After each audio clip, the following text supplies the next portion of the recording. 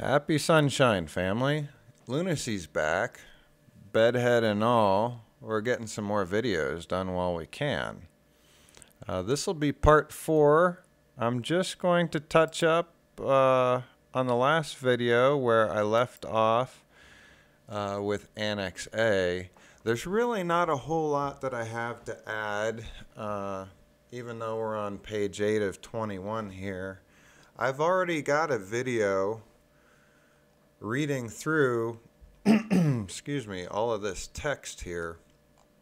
This is the document 98. This is the big précipé that Heather issued going into the trial phase, and it was directed towards the clerk of courts, Deborah C. Poplin, the district judge, Thomas A. Varland, the magistrate judge, C. Clifford Shirley Jr., and the United States Attorney James Douglas Overby, who replaced Nancy Stollard Haar. Also, Cynthia Davidson and Anne Marie Sfalto. I'll leave a link down below in the Show More section for the video that I did where I actually read through all of the verbiage that Heather wrote in this précipé. Right now, just note that all of these pages have handwritten in pencil, Annex A, a page number, and the date, HATJ's initials, and then a fingerprint or thumbprint.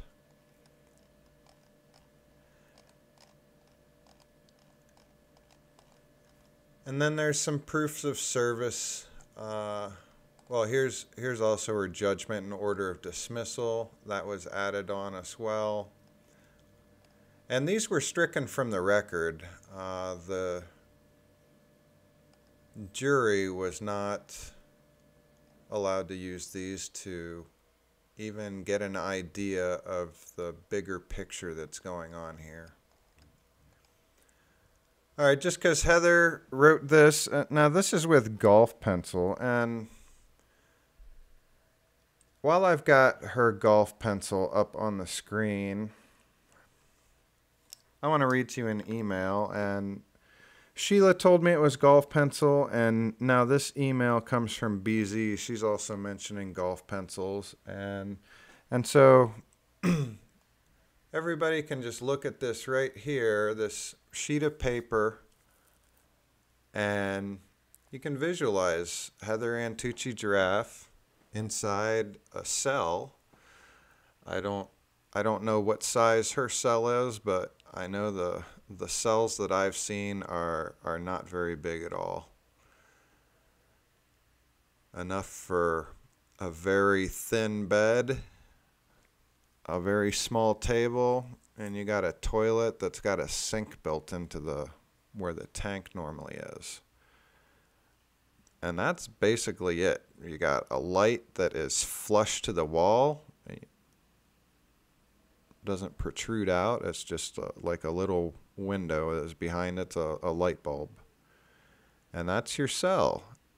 And pretty much everything's made out of concrete and steel. And she's sitting at a small little table. It might be a little metal table with sheets of paper and a little golf pencil. And we've got a woman. She's been through college. She's been through law school.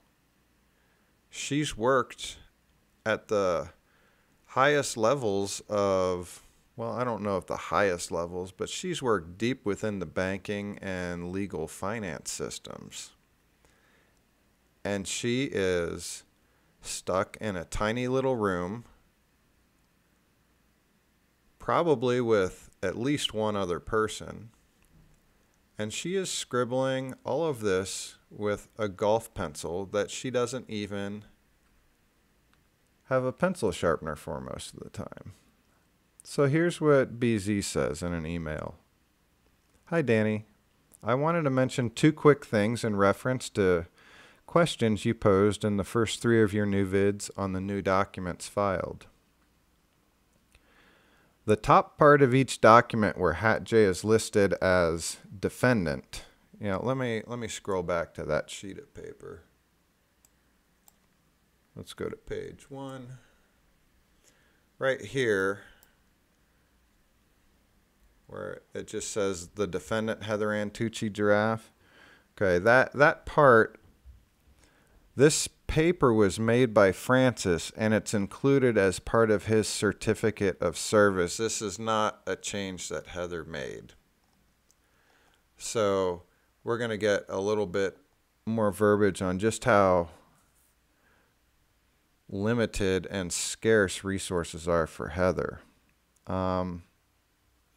Francis cannot go in and give her his computer to use. She cannot have one of her own. All the documents that she is creating, let's go back to page 20.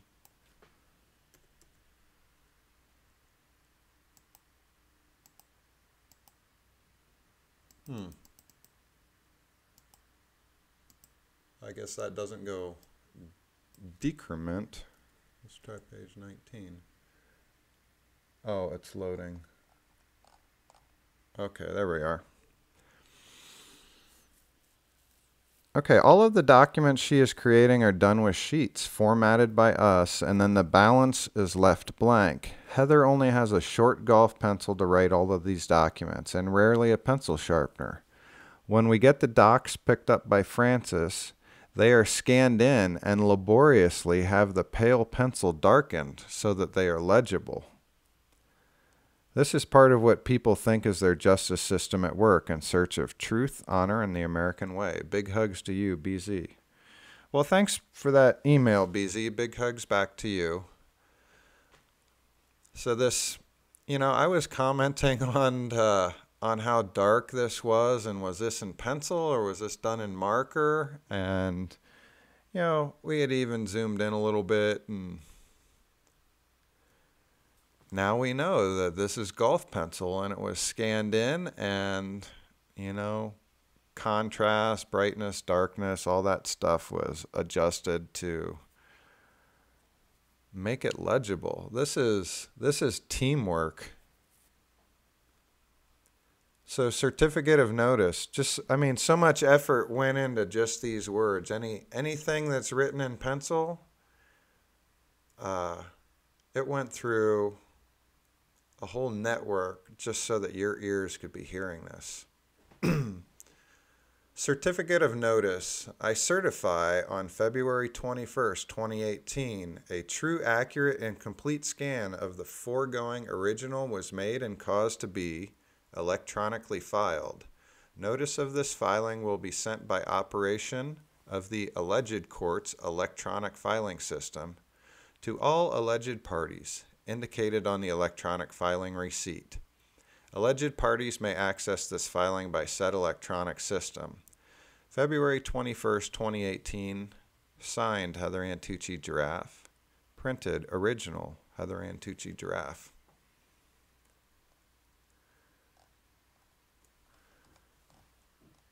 And then a certificate of service from William Thomas Ferguson III.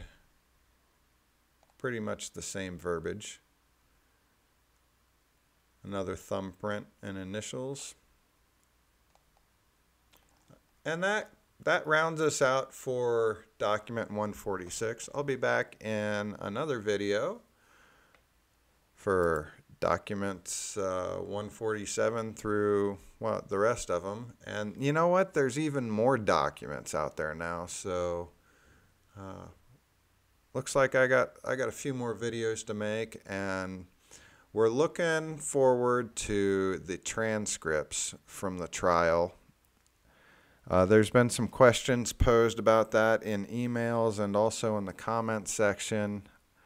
My understanding is that you know, people were asking if Heather's got the transcripts or if she has the rights to them.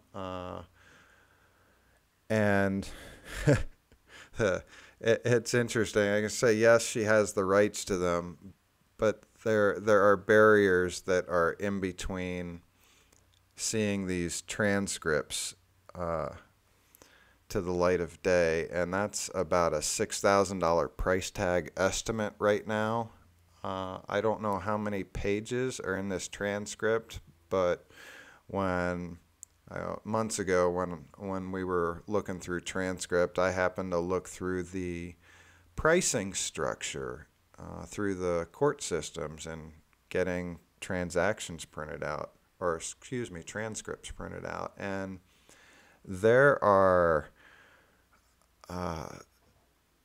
the fee structure is done per page, and it's also done, you know, if you want it done within so many days after the trial, you know, as soon as it's ready, you have to pay all these rush fees on top of it, and you add all of these up, and it's going to be about $6,000. That blows my mind to have what's supposed to be a verbatim transcript. We could all have been listening live with the technology we have today. There is a lot of effort that has been put in place to make sure that what happened in that courtroom and what happens in any courtroom is really held back from the light of day, from all of your eyes. Even though they say you've got the rights to it and it's public information, there's some hefty price tags. I mean, how many people would read that if it was a $6,000 book on Amazon that you had to buy? How many people would buy a $6,000 textbook just for one of their college classes? I mean, I remember spending hundreds of dollars on certain books, but $6,000 for transcripts, when it would be easy enough to give everybody a clear, accurate, electronic, at least an audio record, if not an audio and video record. We could all watched it live. We could all have copies on our computer right now, and we could all make observations. But they don't want us doing that, and that's really telling. So I'll just leave it at that right now. If you got any emails, comments, questions, send them to lunacy@protonmail.com. We'll be back really soon. I love you guys a lot. Bye-bye.